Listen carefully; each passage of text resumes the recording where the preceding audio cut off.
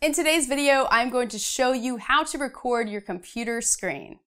I'm Amanda Horvath, and I'm all about helping business owners and entrepreneurs leverage the power of video without breaking the bank or taking up tons of their time. So if you're looking to use video in your strategy this year, then be sure to subscribe and click the bell to be notified every time I release a new video.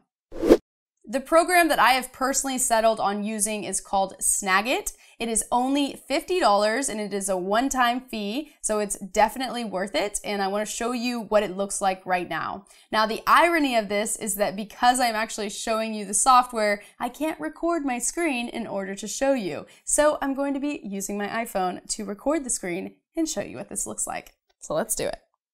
So I will link to this page in the description below so that you can get access to Snagit.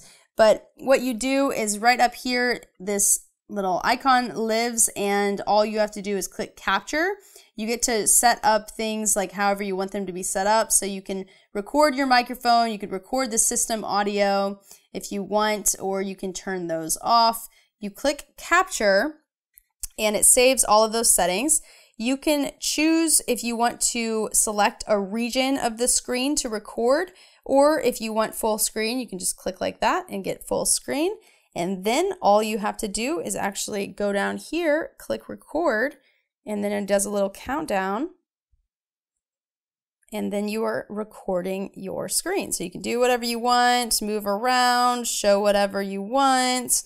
And then when you are done, you just go up here, click stop recording, and then your video has been created.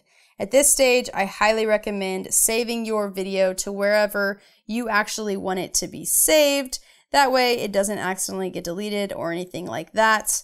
But that is pretty much it. That is Snagit for you. If this video was helpful for you, go ahead and let me know by clicking like and dropping a comment below, and subscribe if you aren't already, and I'll see you in the next video.